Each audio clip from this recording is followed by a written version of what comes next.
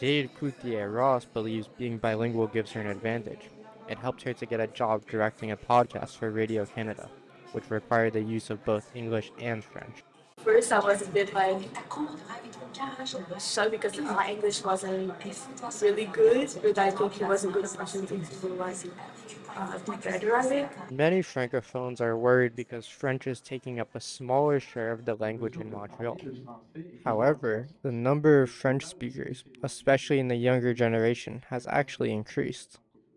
Younger generation or younger francophones are still, you know, uh, if you will, have this or see French as very important as part of their identity, but don't see it as, if you went threatened, as the older generation. They didn't have to go through all these struggles and battles. Some, like Ghislaine Clermont, experienced a time where English was the dominant language of Montreal. Je pense qu'elle est de plus en plus bilingue. Plus les Montreal is étudiants se increasingly préparent bilingual because non-French immigrants are coming and the government is having a hard time providing enough French courses for adults.